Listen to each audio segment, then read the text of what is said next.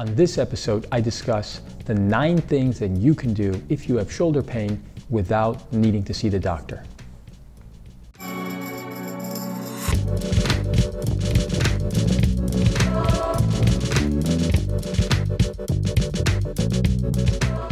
Hello, this is Siddharth Tambar, the physician at Chicago Arthritis and Regenerative Medicine. On this show, we focus on topics concerning arthritis, tendinitis, injuries and back pain, and state-of-the-art treatments for your musculoskeletal condition. Shoulder pain can be tremendously limiting to your life in that it can cause reduction in your ability to work, exercise, and do other activities that make your life enjoyable. I've spoken in a prior video about what is going on within the shoulder when you have that sort of pain. Today's episode is about what you can do to help yourself when you have shoulder pain so that you can get better and actually avoid needing to see a physician at the same time. Disclaimer alert. For the vast majority of you who are either watching or listening to this content, I am likely not your treating physician.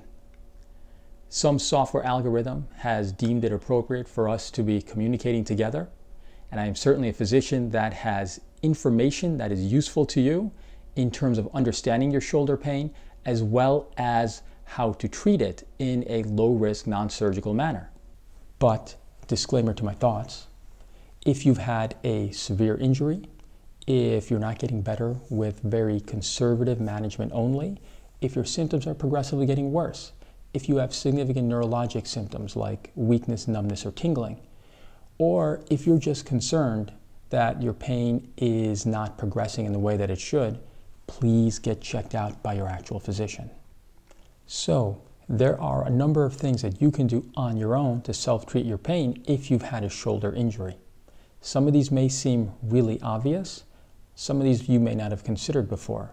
I would recommend all of them as conservative, low-risk, first-line options to see if you can manage your shoulder pain before having to see an actual physician. Number 1 is stop or modify the activity that is actually causing your shoulder pain. This may sound really obvious, but the reality is that there are certain activities, work-related, that may be hard to stop or completely modify if they're essential to what you're doing.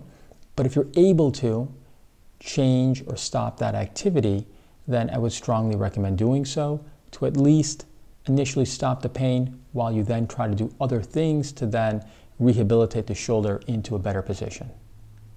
Option number 2 is to correct any technique that can be improved with your activity.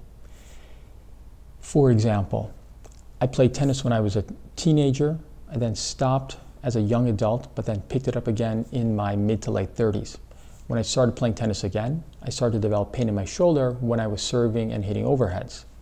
My solution at that time was I worked with a physical therapist and a tennis coach, did a lot of videotaping of my serve and overhead activity, adjusted and modified and improved my technique, and that's made a humongous difference in my ability to continue to do overhead activities with my right shoulder and continue to play tennis as well. So modifying activity is a really important one, but even improving your technique is even one step higher.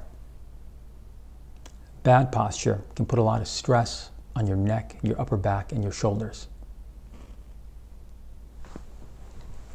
On the other hand, improving your posture can take a lot of stress off of those areas, including your shoulder. If your posture is something that could use some improvement, I'd strongly recommend working with a clinic like Egoscue that focuses on posture correction technique exercises. Option number 4 is to work with a good physical therapist who can help with strengthening the muscles around your shoulder. Strengthening the muscles of the upper back, the neck area, and around the shoulder makes a big difference. Strengthening those tissues helps with stability, which in turn helps with function, range of motion, as well as pain as well. Great first-line option as well is strengthening all those muscles. Number 5 is maximizing the range of motion in your shoulders. Normal shoulder health includes having a very full and wide range of motion in the shoulder.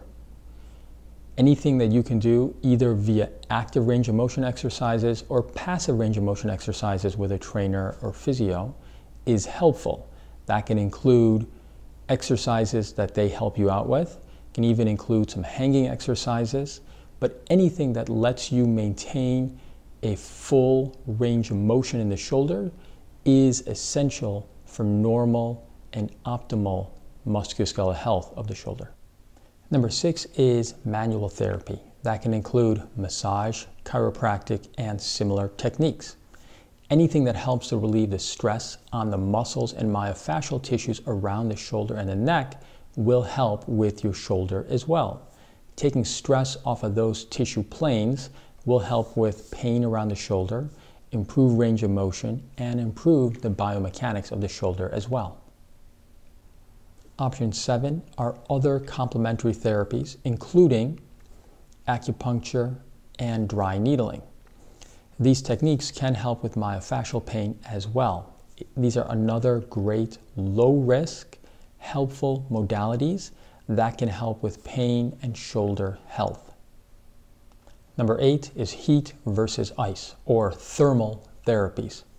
These are good adjunctive treatments and should be used in a focused and appropriate fashion. So heat can help in terms of muscle and myofascial pain. Ice or cold therapy or cryotherapy can help with inflammation. It's important, however, to be careful with how you're using cryotherapy or cold therapy. Controlling excessive inflammation is good. In particular, if you're talking about chronic inflammation. It's important to understand that acute inflammation in the setting of a recent injury to some degree is helpful and is required to kickstart the normal healing process. So I think focused cryotherapy and even focused heat can have a benefit long-term as well if it's used appropriately. And number 9 are certain over-the-counter supplements. The 3 big ones that I recommend are glucosamine chondroitin, omega-3, and turmeric supplements. Glucosamine chondroitin can help with pain related to osteoarthritis. I think that's a good option for a lot of people that have musculoskeletal issues. Omega-3, which comes from either fish oil or flaxseed oil supplements, and turmeric can help with inflammation and related pain. I think those are definitely preferable to using chronic anti-inflammatory medications or chronic narcotic pain medications. And I think those 3 over-the-counter supplements are helpful for the vast majority of people that have various musculoskeletal conditions as well. So to sum it up, there are quite a few different things that you can do on your own to help yourself if you have shoulder pain, and they may allow you to avoid additional medical or surgical intervention. In a follow-up video, I will discuss when you actually should see your physician for your shoulder pain, what treatment options may be available to you at that point, including what regenerative medicine treatment options may be helpful to help deal with your shoulder issue. So, question of the day. If you've had shoulder pain, what have you done to self-treat that's made a difference for your own health? Thanks for tuning in.